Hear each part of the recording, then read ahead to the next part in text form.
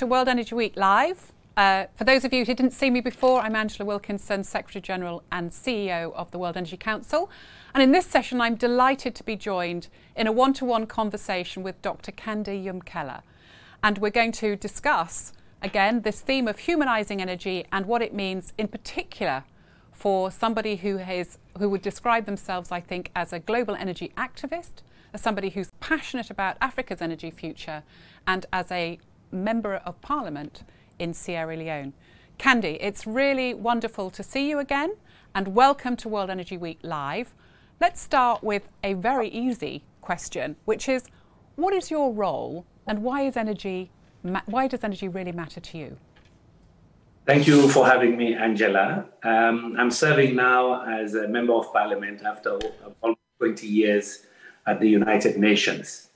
And of course, I spend my time as a parliamentarian representing 67,000 of the poorest, some of the poorest people in Sierra Leone. Wow. At the same time, I'm connected in many ways to all kinds of global initiatives in an advisory role. And why is energy important? It is exactly what I have said for 20 years. Energy, access to reliable, affordable energy is crucial for the achievement of the Sustainable Development Goals, health, education, food security, gender empowerment, and so on. But it is also significant that without an energy revolution, we cannot solve climate change. Oh, thank you. You're being very modest. You've slipped in the United Nations Sustainable Development Goals. I know you were incredibly active in shaping up the UN SDG Goal 7 on energy access. Yes, I spent 12 years advocating for what we used to call back in 2008, the missing Millennium Development Goals. Remember when they developed the Millennium Development Goals, no talk of energy. And 2-3 years into its implementation, we said, are you crazy? Can you have well-running hospitals without access to electricity, for diagnosis, for all kinds of things you need, for access to clean water? So we started global mobilization. And I was lucky in the sense that Ban Ki-moon asked me then to lead UN Energy as chairman of UN Energy, 22 agencies, including the World Bank. And then later on, we started designing the Sustainable Energy for All SDG 7. So it was a huge global mobilization effort, a lot of institutions, NGOs. And what was significant, which is important for you, Angela, those who supported me the most were NGOs involved in social sector activities, health, food, women, education, water and sanitation, because they had all seen the importance of energy in implementing their activities at the poor community level. So it was a wonderful global mobilization. And yes, we got SDG 7 established. Well, when we last met, we were, of course, at the African Energy Indaba in Cape Town in early March, and the world's changed since then. But we'd started the conversation then about humanising energy, this agenda that we're pushing at the World Energy Council. What does humanising energy mean for you? Humanising energy for me means energy as an enabler of human development. At the UN, when I was leading Sustainable Energy for All at UN Energy, I always said that we wanted access to energy so that we can convert kilowatt hours to energy for real people, and I underline real people. That it is the common man to have energy to be able, 3 light bulbs to see in the evening, extend their life for another 3-4 hours. I see that in my village. It is for the women in particular, because it's the women who suffer. They're processing food. I mean, I give you a good case in my village. A woman works on the farm, comes back home by 2-3 p.m. in the afternoon. She comes back with firewood on her head. She has to cook, inhaling fumes. If she didn't collect water in the morning, she has to go down to the river or to the well to collect water as well. They also process about 70% of the food agriculture products after they harvest on the farm. All of the phases, the processing stages, require energy, and it's all firewood. So for me, humanizing energy means giving people the opportunity to live a life of higher standard. They can have better medical facilities. They can meet their sustainable livelihoods goals, meaning what I said, energy for the agriculture, energy for the processing of agricultural products to take to market. It means access to clean water and sanitation. Pumping that water, getting it into the homes require an energy source. Now, health is important. My country has one of the highest maternal mortality rates in the world. Part of the cause is lack of blood when women hemorrhage during childbirth. Why do they have lack of blood? Because we cannot store the blood regularly so that they have it when they need it. When they start bleeding, they call the relatives, can somebody give blood quickly? So you begin to see that connection between lack of energy, lack of effective health service delivery, lack of higher incomes in the poor communities, lack of access to clean water, and of course, lack of motive power that can enhance their productivity in agriculture and in agribusiness. So humanizing energy is about human development. But of course, you know my big passion. It's about clean cooking as well, saving the of 4 million people who die every year because of household air pollution, and the main cause of which is a use of biomass, firewood, charcoal, and cow dung. When people talk about the basic access energy gap, they often talk about Africa, but when we were in Africa, we were talking about the fact that Africa, and you've alluded to that already, faces multiple gaps: the clean cooking gap, the energy for health, the energy for education, the energy for better lives and new livelihoods. What frustrates you most about the focus in Africa on the basic access gap? What frustrates me, there are several things. One is, I don't believe our discussion of energy access in Africa really captures the urgency that I see because of demographic changes. Look, 1 out of every 2 people added to the population in the world now, 1 out of every 2 is African. The projections from the International Energy Agency are very clear. Africa will add about another 1 billion people by 2050. Africa has the highest urbanization rate now, 440 million people in urban areas. That is double what it was in 2000. But the projection is that it's going to double again by 2040. So what am I saying? People have to put the energy access needs of Africa in the context of that demographic projection. It also has to be in the context of the African Union Agenda 2063, which is looking at industrialization, structural change in the economies, jobs for these youth, this additional 1 billion people we're going to add by 2050. So if you put it in that context, you see that the energy transition in Africa means Africa needs to use all its energy resources now. 40% of the gas discoveries from 2011 to about to now of the gas discoveries were in Africa. We have to see how we use gas in collaboration with solar and other renewable energy sources to be able to power the growth that we need to provide jobs and good well-being for the people of Africa. Also, we have to address the issue of clean cooking. With massive urbanization, what I see happening now, the forests are disappearing. Why? We have to supply wood and charcoal to the cities. In fact, in some parts of my country, it is more profitable to do firewood and charcoal than to do farming. But you're cutting down the trees. So these are the urgency I don't see. The second thing is, I see this, people create the false dichotomy that you have to talk about greed for now in Africa. No, it is greed and off-grid. We have to extend the grid, but I already know that my constituency, my village, will not see a power line until probably 30, 40 years from now.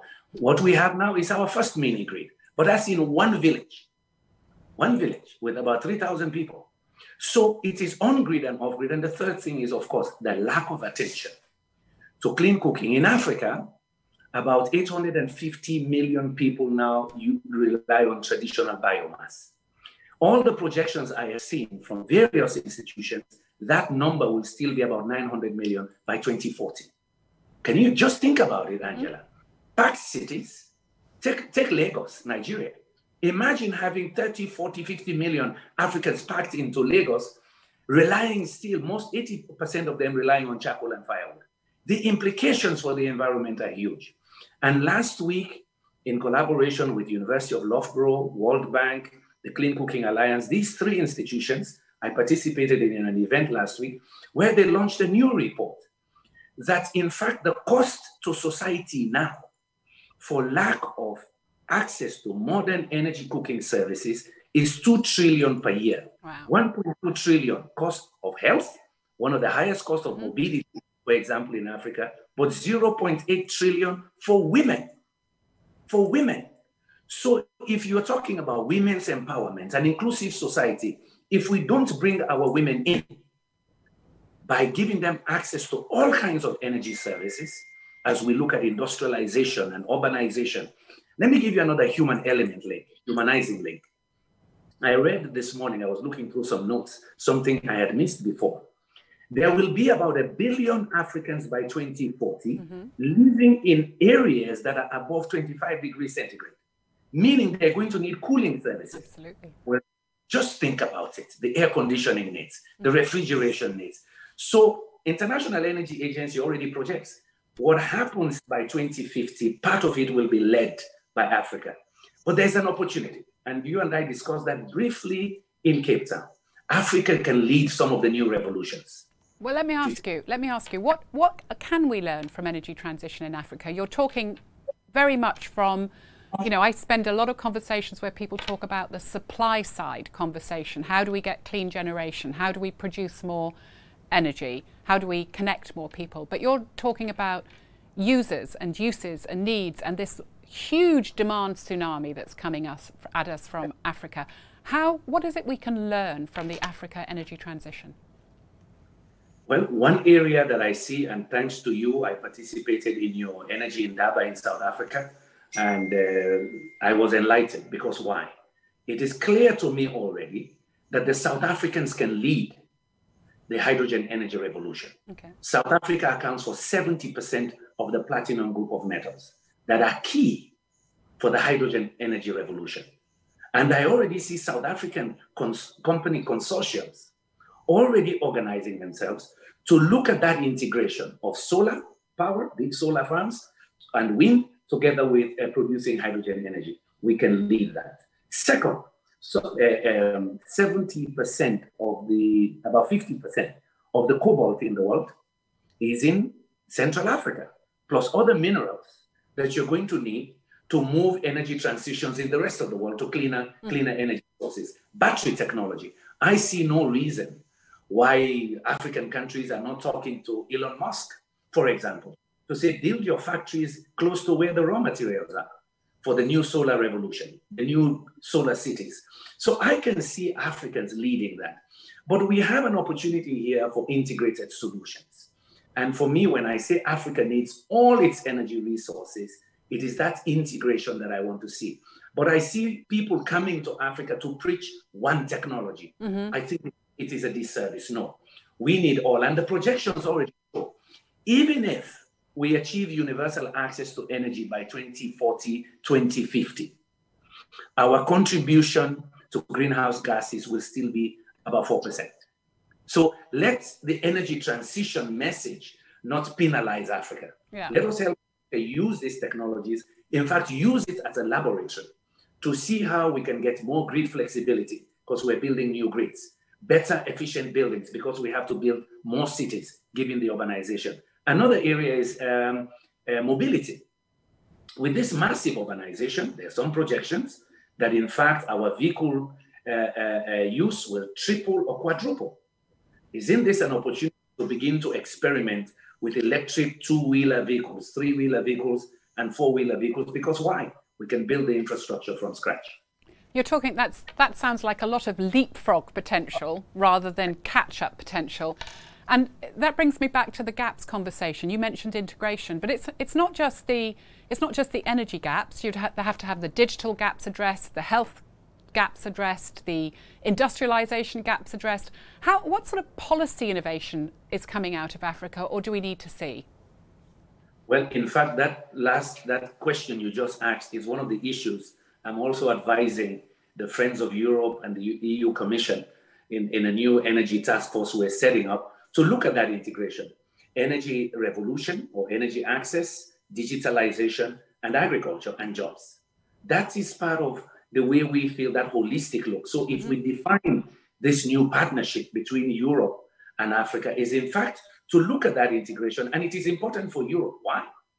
We are close to Europe. And I always say to my European friends, as you know, right now, you're talking to me in Europe.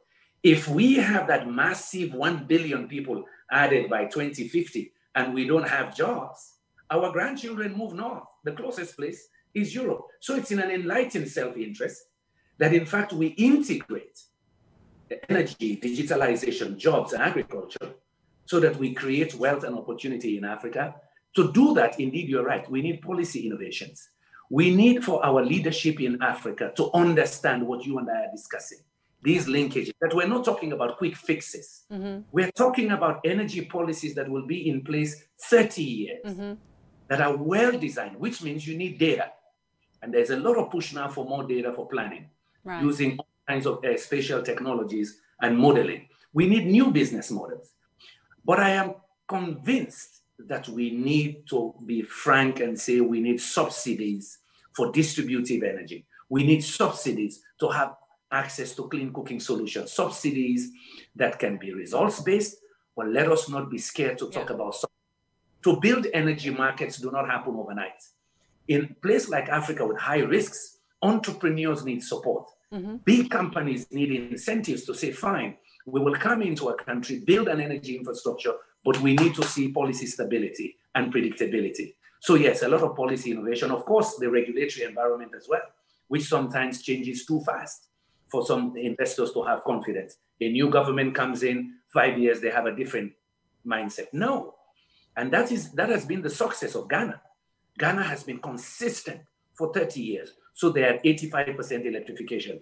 Rwanda is setting another example. They more than doubled electrification within 10 years. Now they're moving, first country to receive from what we've called the Clean Cooking Fund, the first set of investment injection, almost a $20 million injection to help them create the markets for clean energy solutions. The other one is that we need bigger solidarity, what you're trying to do now, to bring industry and leaders together. And we formed a new platform, what we call the Health and Energy Platform for Action, where we're trying to bring yourselves and others in to say, how do we work together and do this sector coupling of energy solutions to deliver better health service? And COVID-19 has even made that even more important today. Second, how do we do learn from some of the innovations in the health sector in social mobilization as well, to bring these energy solutions to human energy, as you say, and help the common man. That's a long-standing agenda here at the World Energy Council, what I'd call the join the dots agenda, understanding that energy is ultimately a connector, and it's the health of the connections that really matter. And to do that, we have to, of course, convene the Energy Plus community, because it's not about energy, it's about what energy brings into the lives of everyone. So here we are, World Energy Week live, and the theme is connecting energy societies. So what is it about connecting energy societies that we should take away from the Africa perspective? You know, where are the connections in energy society, in African energy societies, that we most need to work on? We need to work on policymakers still. As I said, they don't have their energy narratives right yet. People still think it is only when you cut a ribbon at a power plant that means you're working on energy access. No, there are many other dimensions. So we need the policymakers, we need the parliamentarians. I'm also collaborating with the IMF, World Bank, Post-COVID Recovery Parliamentary Forum. I am also working with the Climate Parliament, trying to bring the energy message and, to a certain extent, the energy transition message with parliamentarians. But then we need the civil society groups. We need for people to understand that it is energy plus. It is sector coupling. Because sometimes we just take it for granted, switch the light on. Or we say, okay, just get a generator. We don't think about building ecosystems for finance that will empower energy access, finance that will empower consumer demand on the other side, to be able to acquire technologies that can use the energy. As you and I were discussing, it's about using the energy to improve livelihoods, to improve welfare, and also push sustainable economic growth that are in the 7% range. That is important for Africa. Let me ask, I'm going to go close to the bone now. Let me ask about questions of humility. People in finance aren't experts in energy. People in energy aren't experts in health. People in health aren't experts in energy. How do we really get leaders actively listening and learning with and from each other? Very difficult. I spent, about 10 years, 12 years in the UN building those coalitions. Then you can say the moment was right. I had a lot of leaders around the world that were ready to be part of that revolution. Real big guys, presidents, and Ban Ki-moon and President Kim at the World Bank were willing to bring their convening power together. We're trying to build a similar coalition now for what we call the Health and Energy Platform for Action. We just have to keep doing it. And I think I see a little silver lining that COVID-19 already shows how interconnected we are. That in fact, in Africa, before we had the first case in March, April, we already had the economic impacts because supply chains were disrupted in the rest of the world. So immediately we got the impact. Now it also showed how quickly pandemics can spread. Well, if pandemics, according to the scientists, are going to be our future, we better collaborate now to make sure countries have the capacity to deal with it, which means economic improvements, structural change in the economies, but also a transition to universal access to energy, energy security. You used to call it a trilemma, right? That's right. A few years ago, thanks to you guys again at the World Energy Council, we used to advocate for the trilemma. So again, you've been consistent in talking about bringing communities together, societies together, to collaborate. Because yes, there is a little bit more silo mentality. Sometimes it's also hubris. Those who have money are holding back and saying, well, we know what to do. Talk to the energy experts. Look at opportunities. We also need to bring civil society. They have to understand what they should demand from their governments and their leadership. If they don't demand more and demand innovative thinking for the urgency that I see on demographics, it will be business as usual. Incremental changes, small steps that will break a big crisis in another 10, 20 years. Thank you, Kandeh. Thank you so much for being with us as part of World Energy Week Live and for reinforcing the message of connecting energy societies, that there is a role not just for business and governments, for civil societies, that countries, companies and communities together have to address this join the dots agenda and ensure that the health of connections enabled by energy are a benefit for everyone, and particularly the most vulnerable in society. It's a pleasure to talk to you again, and I am sure the world will continue to be energised by the Kandeh Yumkella effect everywhere. Thank you, Kandeh, and I hope we can meet in person soon. We'll do our best. Thank you so much for having me.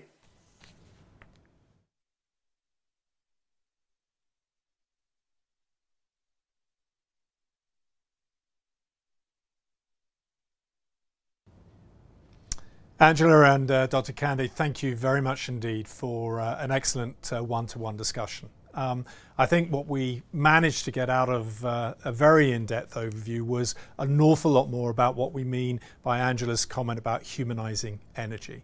I think Dr. Kandeh really brought that home in the context of the real examples of what access to energy can do to change lives, not just today, but as he said, importantly for us to recognise 1 billion new citizens in Africa will arrive in the years ahead, and we have to think about the way energy systems will evolve to accommodate that.